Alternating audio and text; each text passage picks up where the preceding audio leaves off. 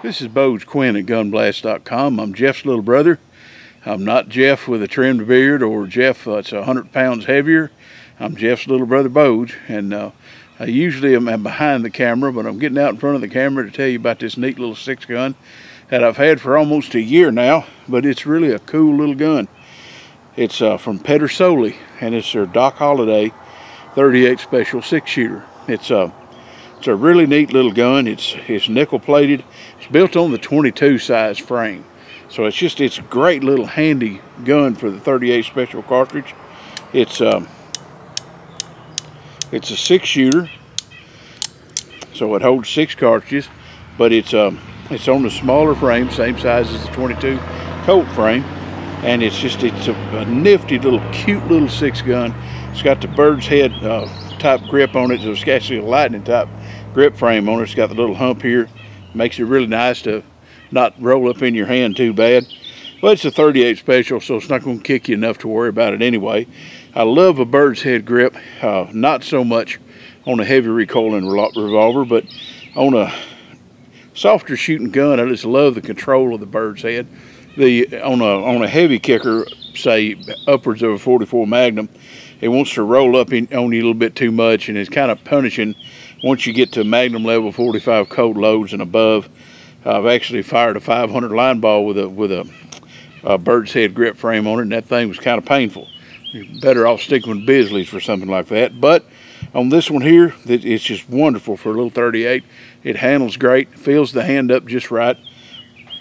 It's a nickel-plated 6-gun. It's got fire blue screws and a fire blue ejector rod. Fire blue screws everywhere. It's got a 5-inch barrel on it, which is scaled to this size. It's more like a 6-inch barrel to look at. The ejector rod's also shorter, 3.5-inch ejector rod, which adds to that appearance of the barrel being longer than it is. But it's a 5-inch barrel. It's a 6-shot cylinder. It's all nickel plated. The action on it is real slick for a factory action job. It's real slick. It cocks really well, cocks real easy. It's the trigger pull on it. It comes in right at 3.5 pounds on my trigger pull gauge, which is, to me, just perfect for a gun of this type. These are probably made more for Cowboy Action shooters than anything. I've shot a couple of Cowboy Action matches in my life, but I've never really gotten into Cowboy Action shooting. All the little costumes you got to buy and stuff like that.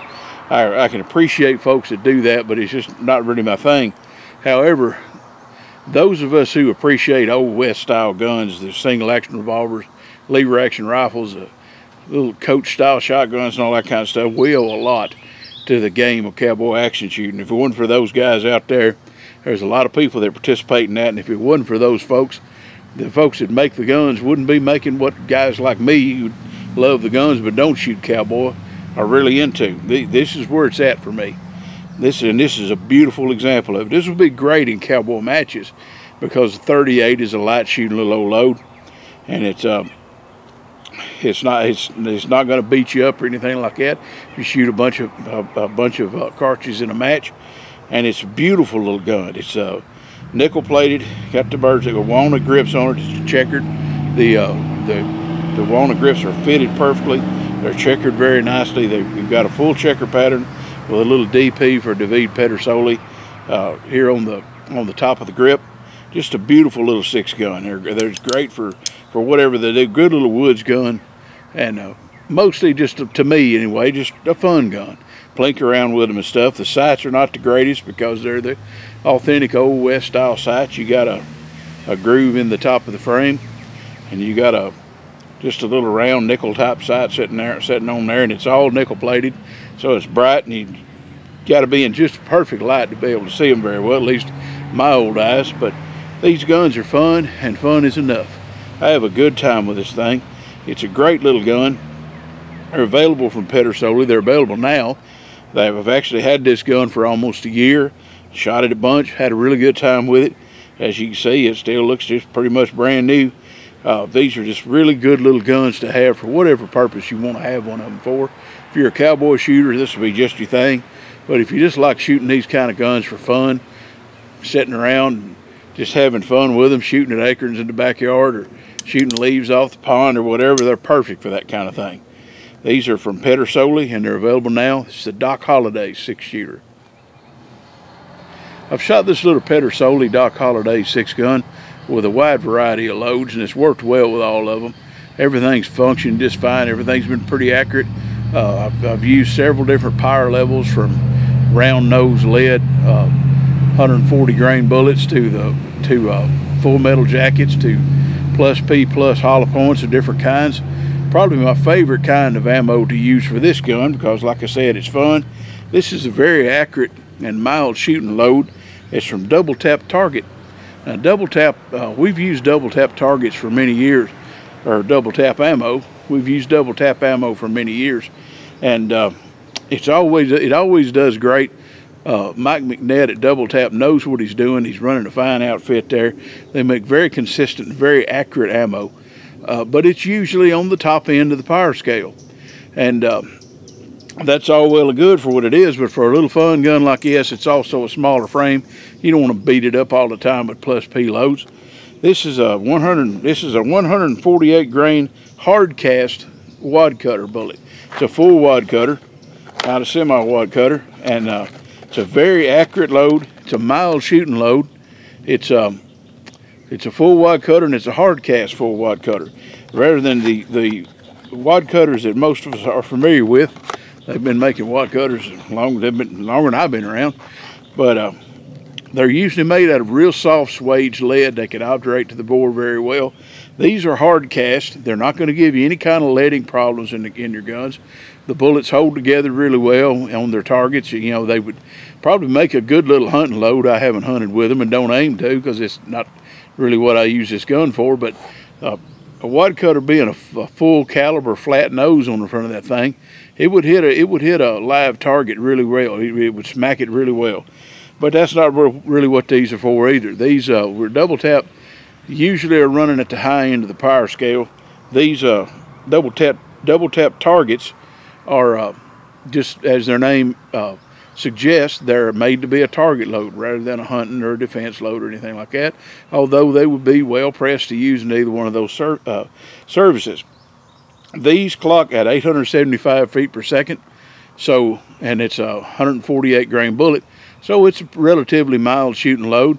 I have a lot of old Smith & Wesson and Colt revolvers that I like to shoot around from time to time, and I don't want to beat them up, and I want a load that's going to be good and accurate, and I want a load that's going to be soft shooting, both on me and especially on the gun. I don't want to tear my guns up using really powerful stuff all the time. The Double Tap Target line is just the perfect thing. I've got 44 specials and 45 Colts that I shoot a whole lot. Use Double Tap targets in them too, but my main thing I love about the Double Tap Target is the 38 special 148 grain hard cast wad cutters. They're great bullets. They're great cartridges. They load them up very consistently. They're very accurate.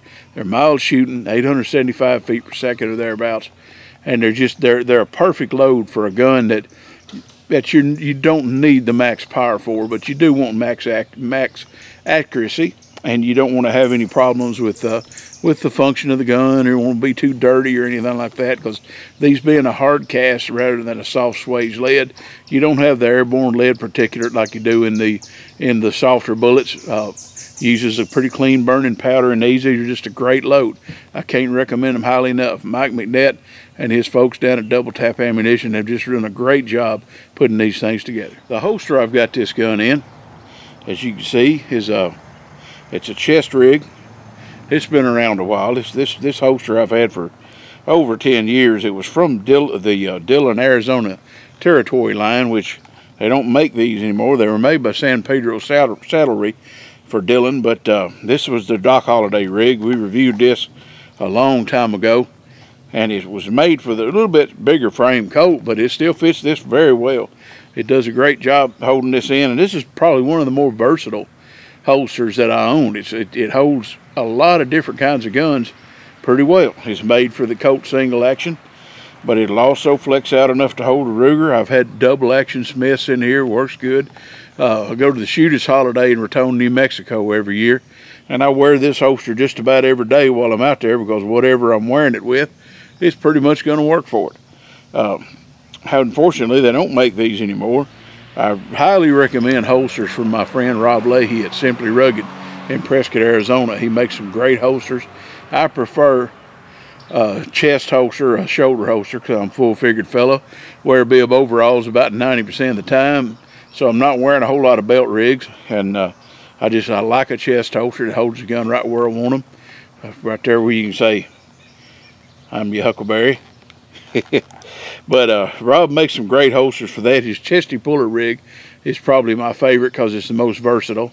But get a hold of Rob at simplyrugged.com, and he'll make you whatever you need, whatever fit for you. He makes a good holster at a good price. Since these San Pedro Salary, Dillon, Arizona Territory Doc Holliday rigs are not available anymore, I highly recommend Rob's work.